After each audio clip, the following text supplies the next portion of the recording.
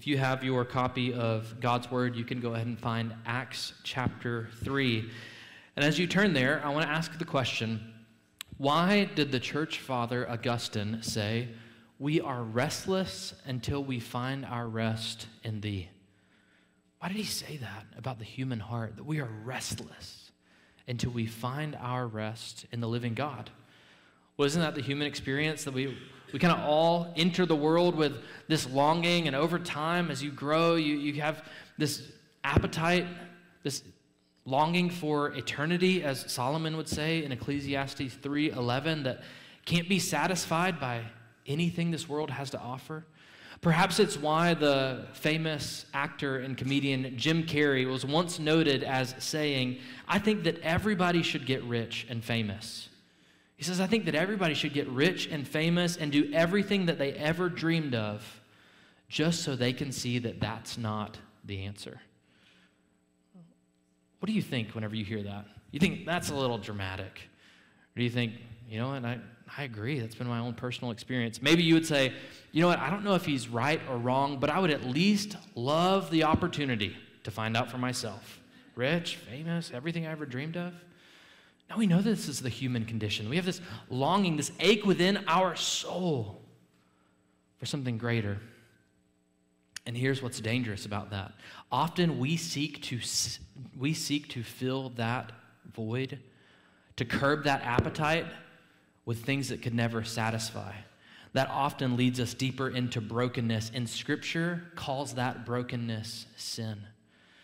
You see, our sinful tendencies to seek in the world what only God can give often only increases our longing and adds to our personal pain.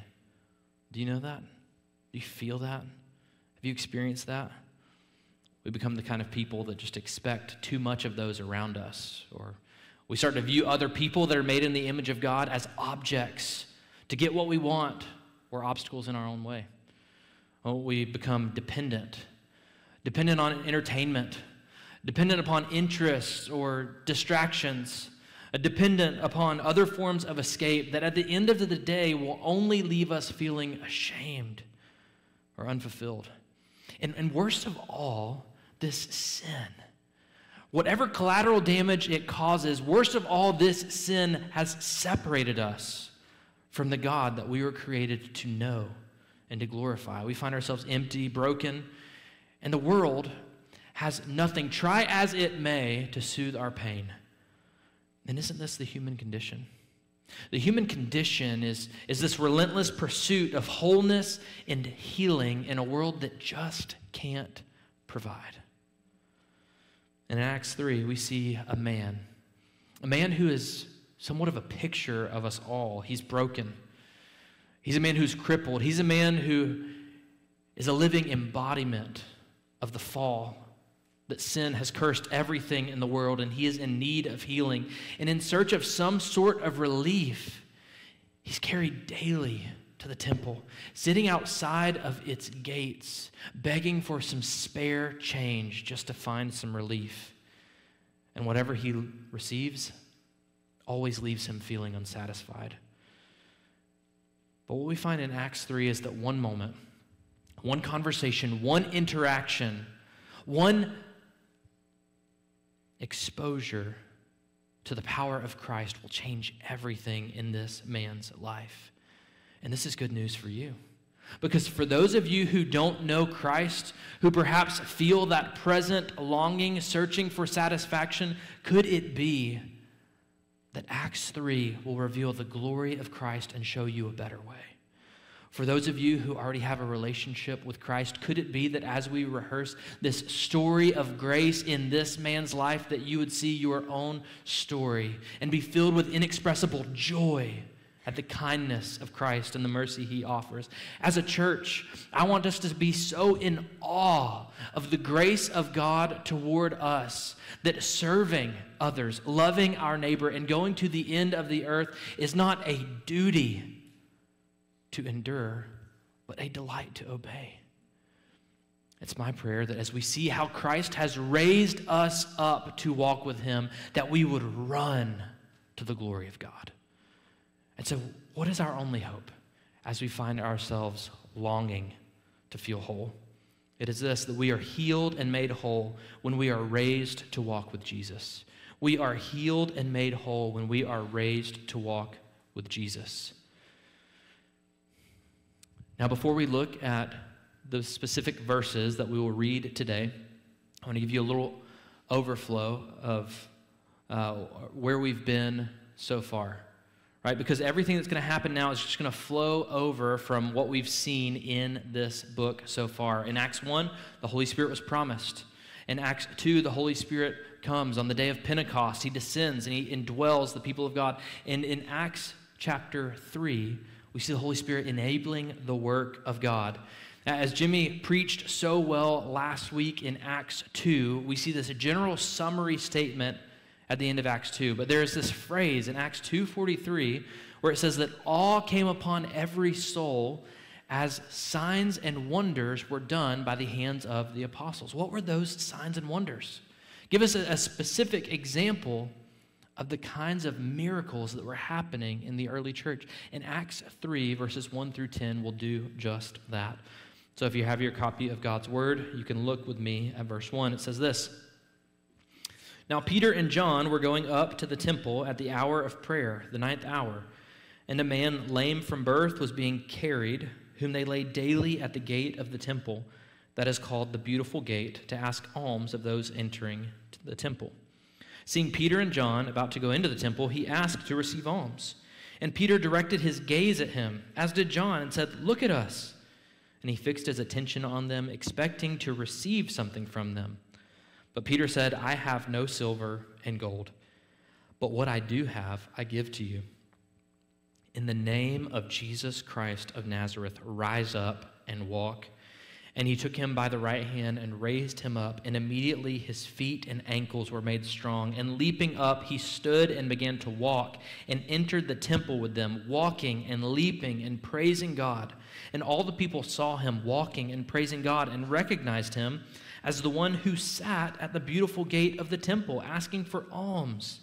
And they were filled with wonder and amazement at what had happened to him." Isn't it amazing what can happen in 10 verses of Scripture? This man goes from being broken and lying in the dirt to raised and praising God.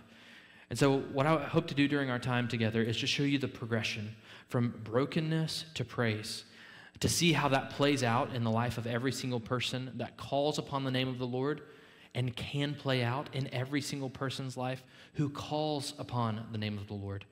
We'll look at 4 postures that both characterize this man and the life of the Christian who is raised to walk in the newness of life with Jesus. First, we find ourselves sitting in our broken state. That's where this man is right here. At the beginning of chapter 3, this man is sitting in his broken state. Luke, our author, Dr. Luke, moves from a general summary, as before, into a specific scene. And the scene begins with Peter and John, 2 well-known characters throughout the ministry of Jesus and up to this point in the book of Acts. And they're walking at 3 o'clock in the day toward the temple. Well, they wouldn't have been the only people to do that. This was one of the hours of prayer. In the Jewish schedule, there were 3 times of prayer, and this third time, called the Tamid, is one of the most significant because it was one of the prayer times in which they would make one of the 2 sacrifices that happened each and every day. And there was typically a pretty big crowd that would attend this time of prayer because typically at 3 o'clock in the afternoon, the 9th hour according to the Jewish schedule, most people were finished with their daily tasks. If you couldn't make the first 2, well, you could at least make this one. And so everybody is walking toward the temple, including Peter and John.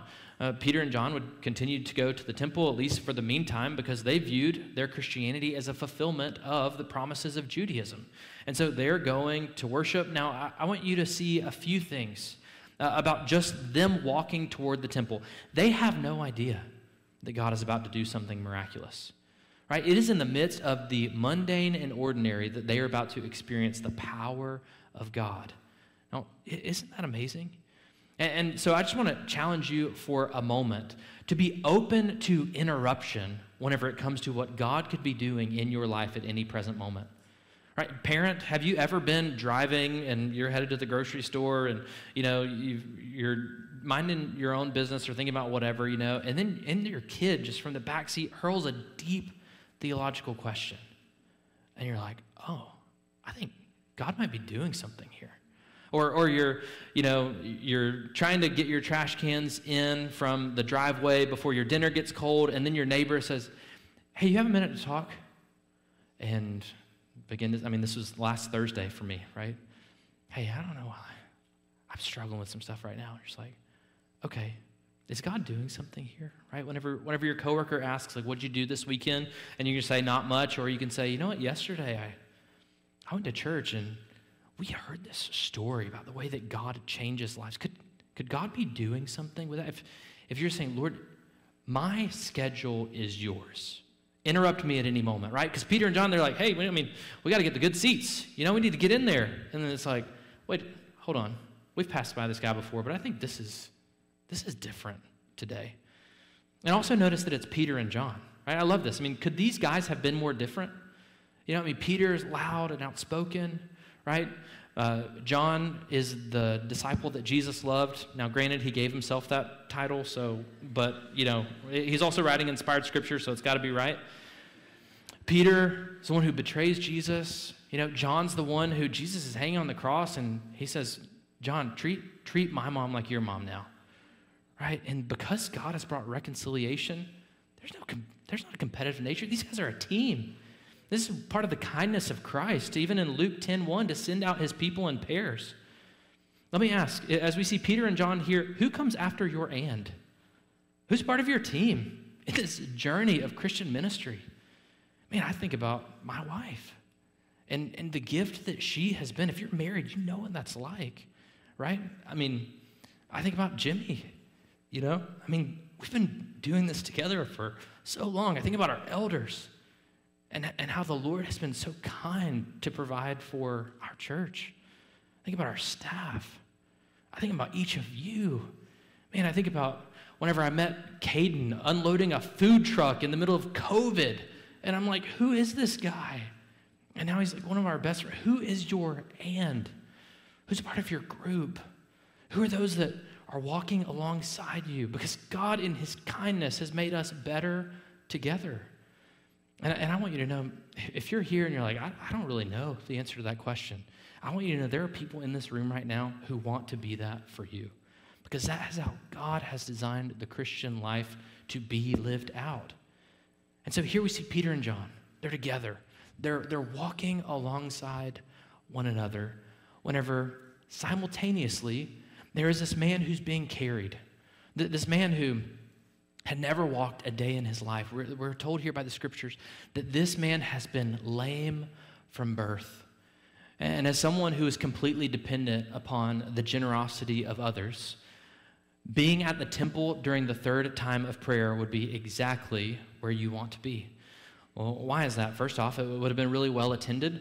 Not only that, we know from rabbinic literature that the three pillars of Jewish faith were the Torah, all right, so the first 5 books of the Bible, worship, and the giving of alms, or giving charitably to those who had need. And so if you're someone who lives off the generosity of others, and you are a part of Jewish life, that is exactly where you want to be in order to be able to make enough money just to afford your next meal. And I think as we consider this man's life, that daily he would have sat outside of those gates, this beautiful gate, and cried out, alms for the poor. That this is such a difficult existence. For many of us, it's hard to relate. For some of you, maybe you can relate. Maybe you've got some sort of physical ailment that is just chronic, that hurts. But as we look at this man's life, I want us just to consider the plight, the difficult hand that it seems he has been dealt. How would his situation put a strain on many of the people that he loved dearly around him? If you think about it, he would have been completely dependent economically on everything that he had, right? That's why he's just trying to get spare change from people. He's like, I don't want to burden my parents, my brothers, my sisters. I want to at least do something that I can provide for myself a little bit. I just want to survive one more day. I just want Want to be able to afford one more meal? Imagine what this would do to a person's dignity if every single thing that you had was because somebody else had given it to you. I mean, how would you feel? Think about just his mental and emotional state. This guy was isolated, right? Do you think anybody's just going to say, you know what, like, I'm just going to sit next to you for a few hours in the dirt? Nobody was going to do that with him. I mean, we don't know how this guy is actually feeling. I mean, Scripture doesn't tell us that, but we can kind of use some context clues to imagine this would be very difficult. Not only that, we know that he's physically confined. I mean, not only do we know that wheelchairs just didn't exist at this point, right? So there's no way for him to be somewhat mobile on his own. His entire existence is dependent upon wherever the last person carried him. And so right now we find him carried to the temple. It's hard for us to fully imagine maybe what this feels like. And so there was a female poet who had a debilitating disease in the mid-1800s. And she reflects on her own situation in a way that perhaps adds some color of understanding to how he would have felt. She says, "The world just goes on without me. While I lie here, hour after hour, day after day, feeling the same weakness, which no care or medicine can remedy. My body has failed me, but my mind, it still yearns for engagement with life. It's as if I observe the world from a distance. It's like I'm just a spectator. I'm no longer an actor in the play."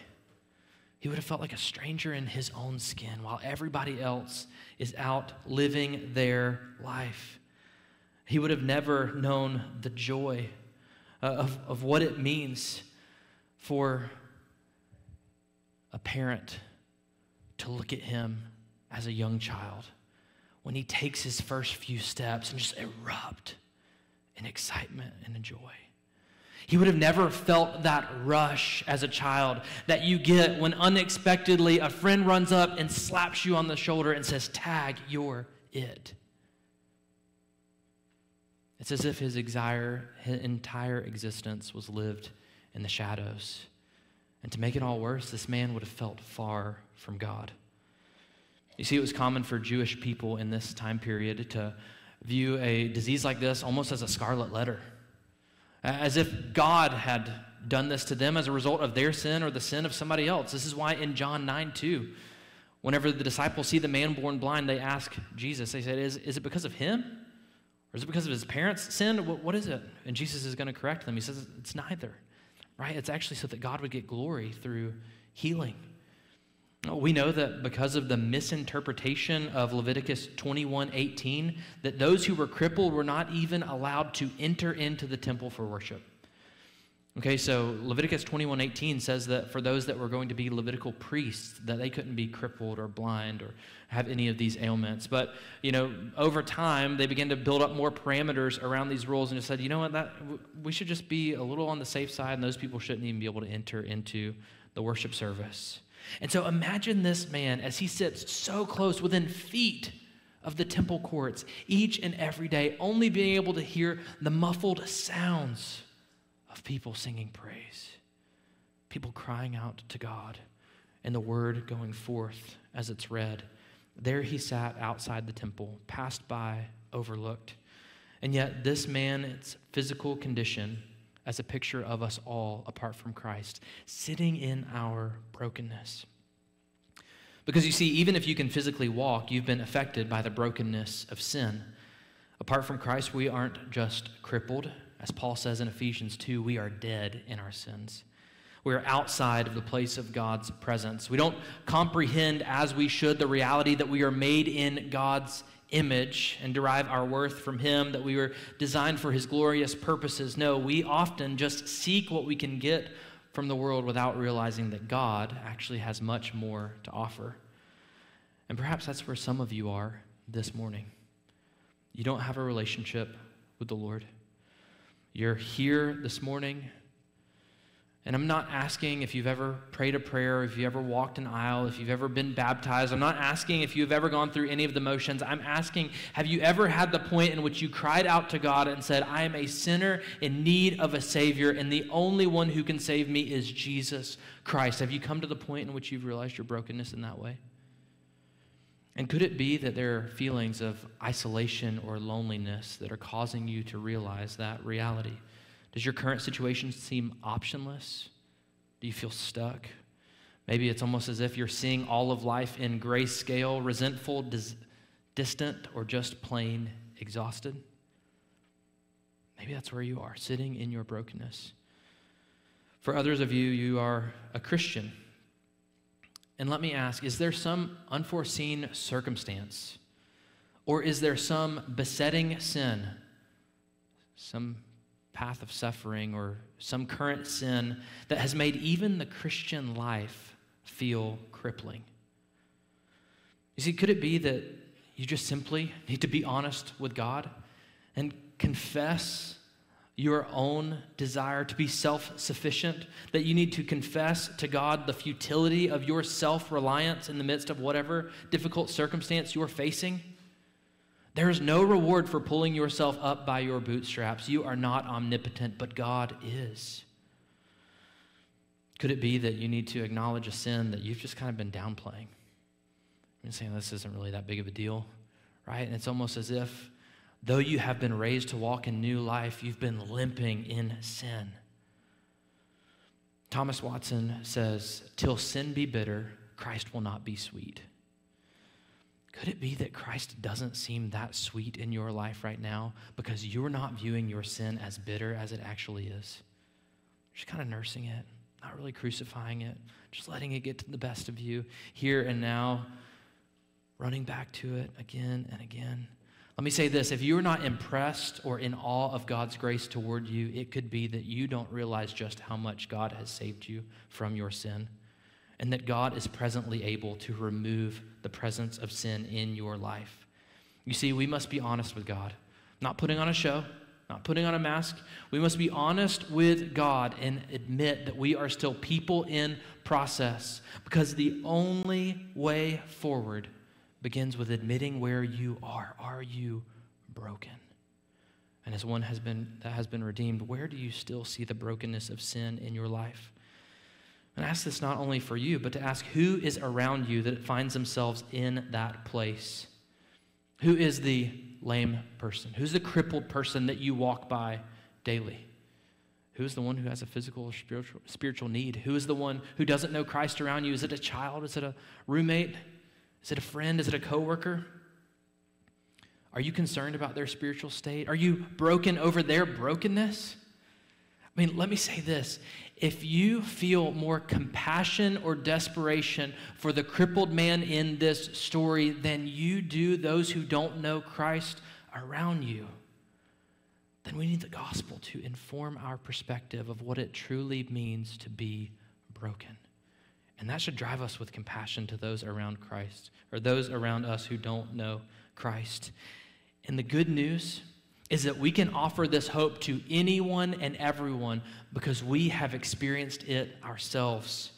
We can offer this hope to others because this is where, if you are a Christian, you have once been. And the good news of the gospel is that our Lord meets us in our brokenness. Every other religion says, fix yourself so you can come to God. Fix yourself so you can come to God. Christianity, unlike any other, says God has put on flesh to come to you, to save you. Our Savior came for us in our broken state, did not just become lame for us, but laid down his life for us, that we would not remain in our broken state, but have life in his name.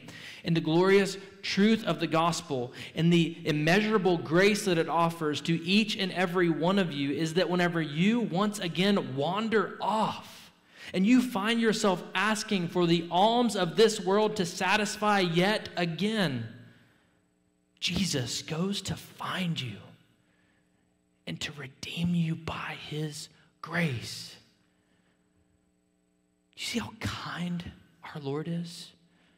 That your brokenness doesn't cause him to turn from you, that your brokenness is the prerequisite required to receive his grace. And the hope that we have in Jesus' name is the hope that this man was about to experience in this present moment.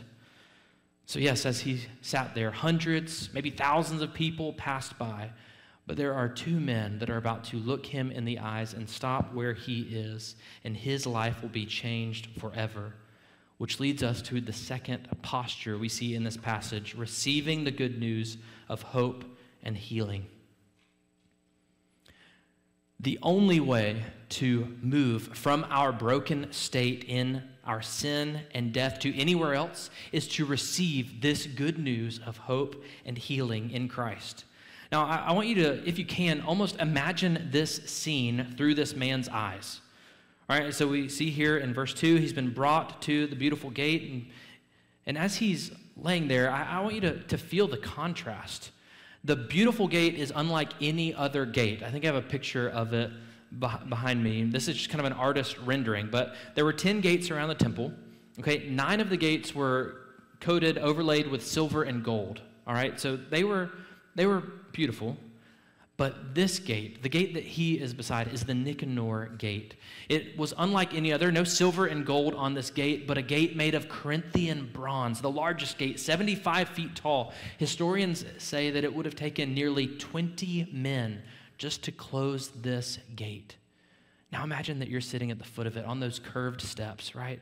This picture of beauty that was admired by others, and then there you sit in the dust. And as you sit there, you see these two men walking. You recognize it's these two men that you know have been with Jesus. You've been sitting at the temple gates for years, right? You would have seen them before. Actually, you remember they walked with Jesus, and you knew the story of Jesus. You actually knew that Jesus healed people that were in your same condition. Jesus was like no other, but for some reason it seemed like you were always in the wrong place at the wrong time. And so other people were getting healed. Here I am, still crippled. And then Jesus was crucified, and you thought, well, now there's definitely no way I'm going to get healed. But then Jesus rose again, and you saw this excitement reverberate throughout the city, and the disciples are proclaiming his resurrection, and he's teaching about the kingdom of God, and he's on the earth for 40 days. But then he ascends back to heaven, and there you are, still crippled. And you're wondering, well, I must have missed my chance of healing for good. At this point, what hope do I have now? Well, here's these two Christians. They always walk with Jesus. At the very least, they're probably generous people. Right? I've actually heard that some of the Christians, since so many people came into Jerusalem for the pilgrimage and people needed places to stay or ways to survive, they're selling their possessions to be generous to give to one another. Certainly these guys will at least give me some spare change at the very least. And so you see them, as verse 3 says, walking toward you, and you clear your throat and as loud as you can say, "Alms for the poor." And to your surprise, they stop. And you got to know nobody stops, right? People don't stop. At the very least, people kind of, will slow down and throw some change into your hands or into your cup or whatever you have, but nobody stops. They don't want to look at the crippled man, right? You're just kind of a burden to other people, and yet Peter and John stop. And as all of this is going through your mind, you hear the words, "Look at us." Peter wants me to look at him. I don't know him. He doesn't know me. He says, Look at us. And as you turn your gaze toward him, you make eye contact. And in that moment, you're thinking, this guy's probably about to give me the biggest donation I've ever received. He wants me to look at him.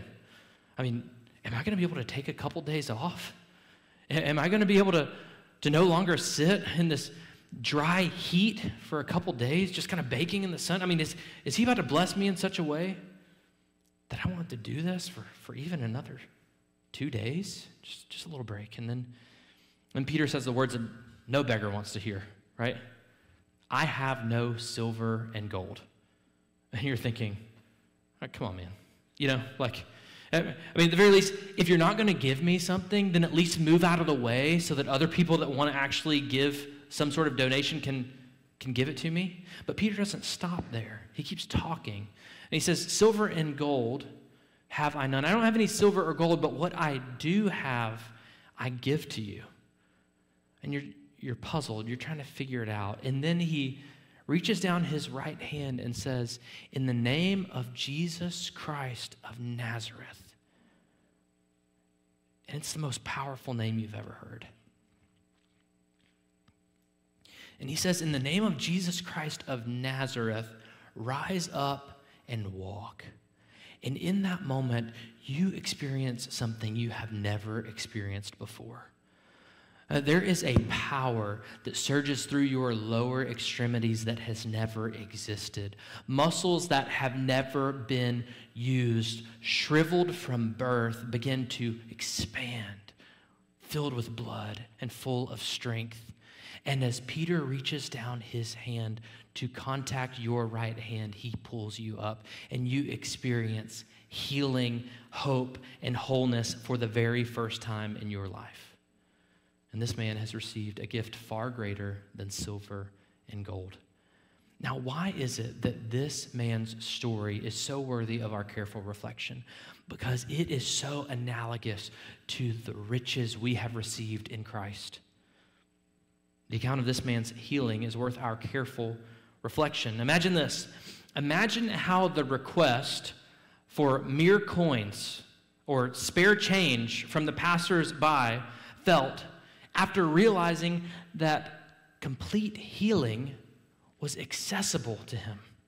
I mean, he just wanted to survive for one more day, did he not? I mean, he was just looking to find enough change to purchase his next meal.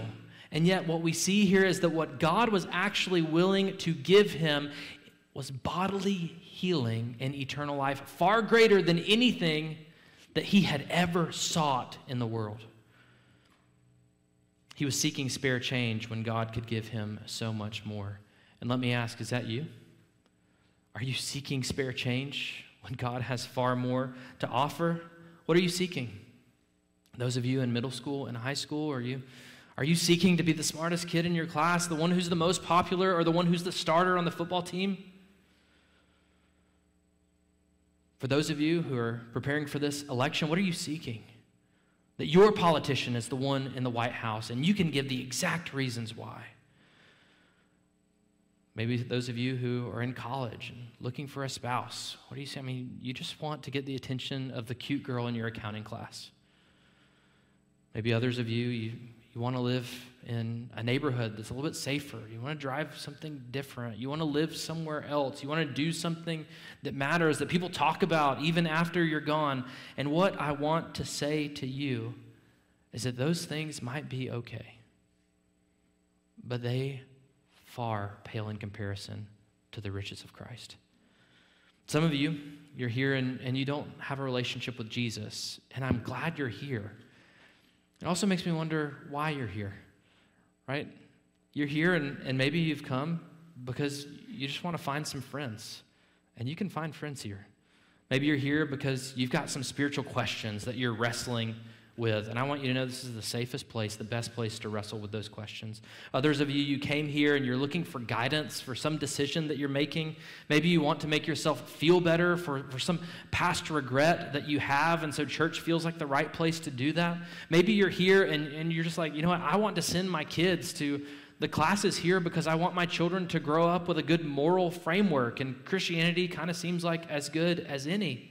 But what I want you to say that although those things might be good, those are spare change compared to the riches of knowing Jesus Christ personally. Don't beg for the alms of this world when God gives you so much more in eternal life with Christ. Christian, do you have a relationship with Jesus but still find yourself calling out that familiar phrase, alms for the poor? Holding out your hands to the world as if it actually has something that can satisfy? Do not beg outside the temple when you've been given everything you need in Christ. Too often we hold out our hands to the world, don't we? Seeking to be satisfied, we call out to others. We call out to the people around us. Make me feel valuable. Give me some sense of self-worth. Alms for the poor. We call out to our career. Give me a sense of purpose. Make me feel like I matter. We call out to our bank account, looking at that balance. Give me some sense of security. We call out to our plans. Make me feel like I'm in control, like I can somehow determine my own future. You are seeking from the world what it was never designed to give, and everything you long for can be found in Christ. Do you long for security? He gives you eternal life, and no one can snatch you out of his hand. Do you long for peace? He is the Prince of Peace. He is peace embodied, and he wants to know you personally. Christian, he does. He just says ask for it. Are you here this morning and you are longing for control whenever in reality you need to open your hands to the one who is in control of it all? Don't settle for the silver and gold of this world when all that you need, everything that you need, is found in Christ. And in fact, to think that the fleeting pleasures of this world will somehow satisfy the deepest longings of our soul is to misunderstand how desperate we truly are apart from Christ. I mean, think about that. Do you think that this man ever said the words, "If I could just walk"? Of course he did. Do you think he ever just, he's getting carried, he's getting laid in the dirt, same spot, can't go anywhere. You think he ever just said, "Man, my life would be so much better. I would be completely fulfilled if I could just walk. If I could just walk, no more problems." Let me ask you this. If you can walk, how's that going for you? You still have problems? Even if you walk? Your feet ever get tired? Right? Do you think he ever said, "If I could just walk," and then somebody was like, "Dude, there is this thing called stubbing your toe, and it is the most excruciating pain you will ever feel in your life."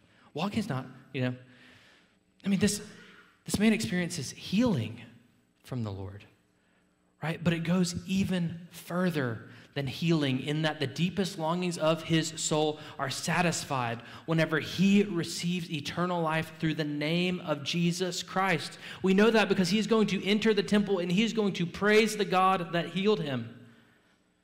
And here we see that all who call upon the name of the Lord will be saved. All who call upon the name of the Lord will experience this kind of restoration. And why is it so important for us to continue to remind ourselves of this gospel? Why is it so important for us as a church to constantly rehearse this good news? Because I know some of you are sitting there and you're thinking, "I already know this."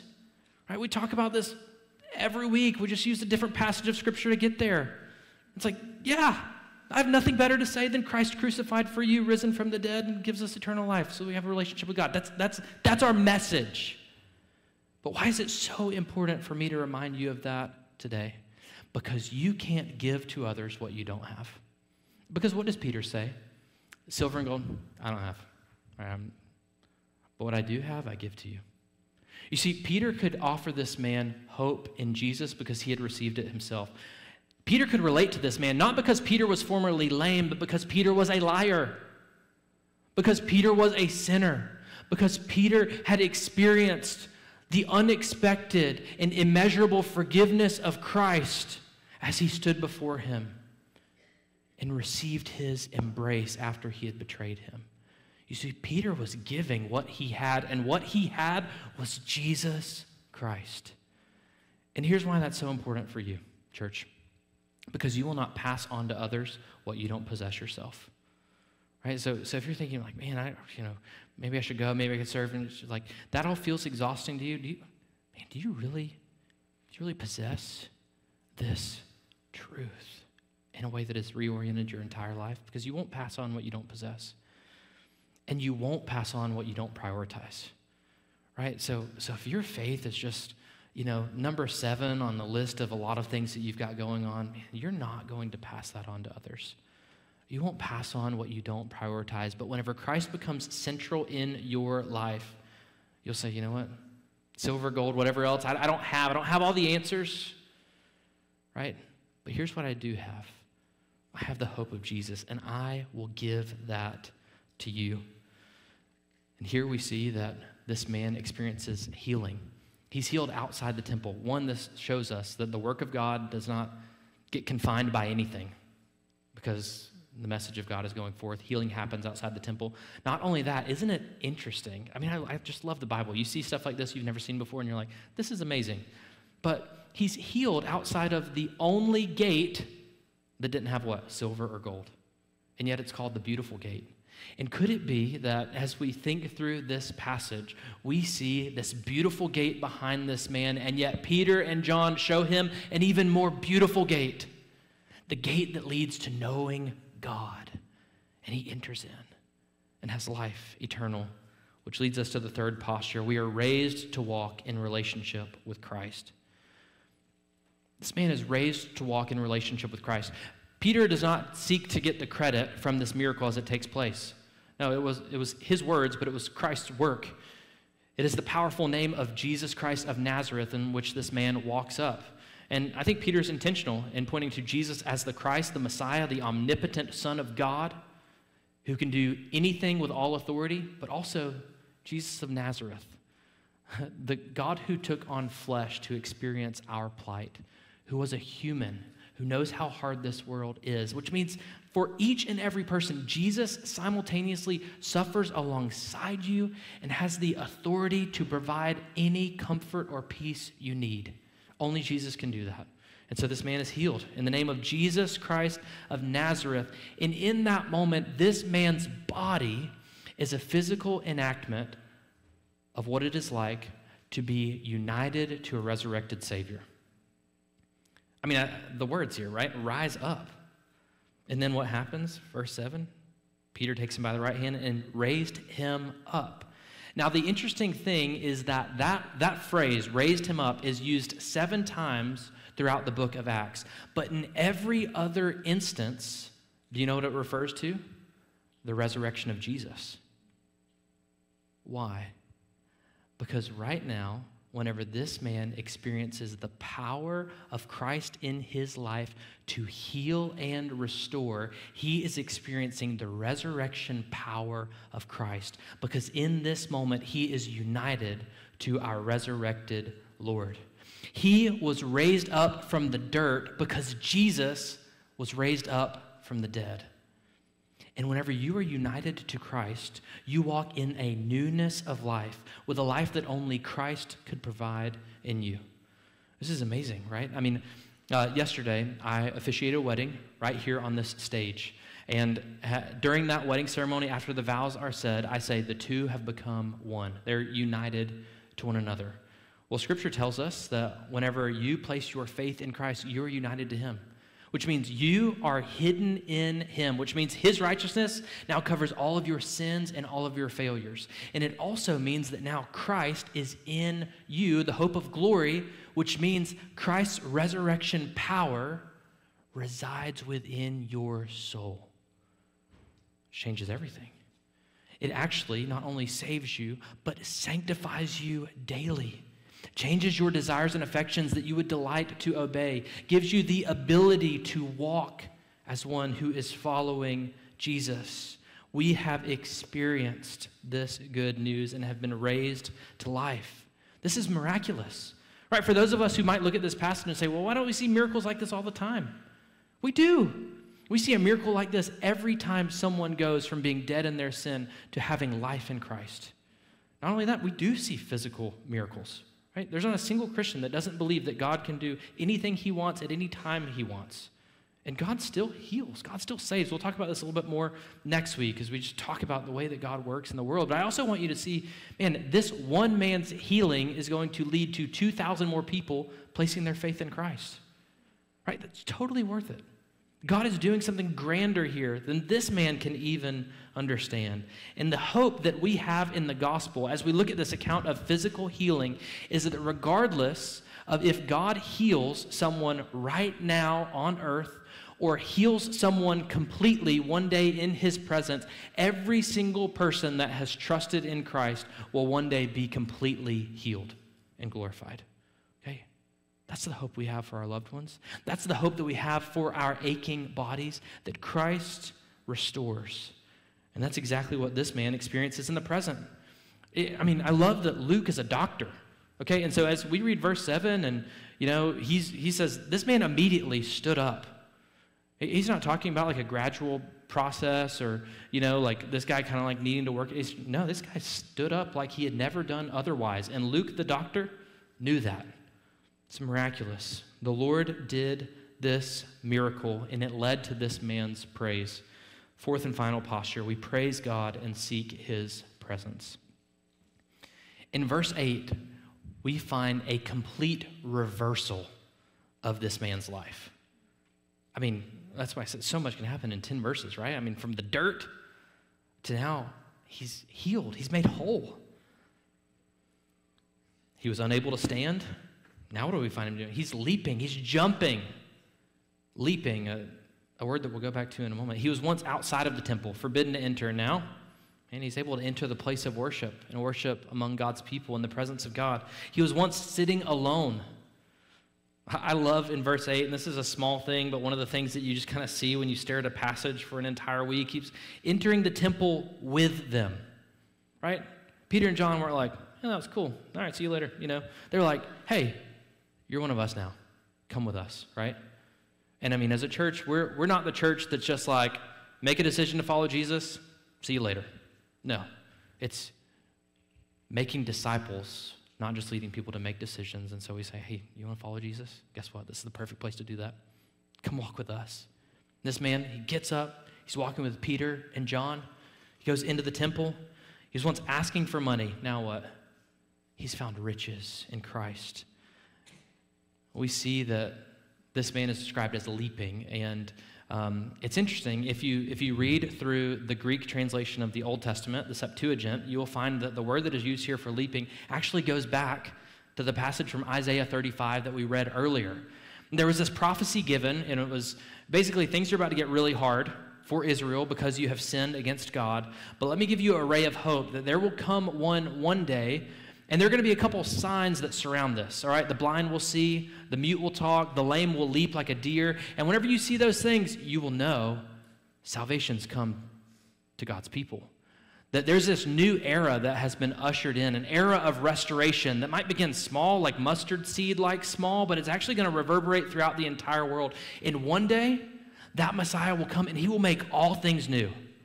But you're going to begin to see the seeds of that whenever you start to see lame men walking. And what happens here? Man, a crippled guy gets up and walk. And if you are any Jew who's familiar with the scriptures, immediately Isaiah 35, 4 through 6 comes to mind. Say to those who have an anxious heart, be strong, fear not. Behold, your God will come. What about all these people that are oppressing us? Your God will come with vengeance, with the recompense of God.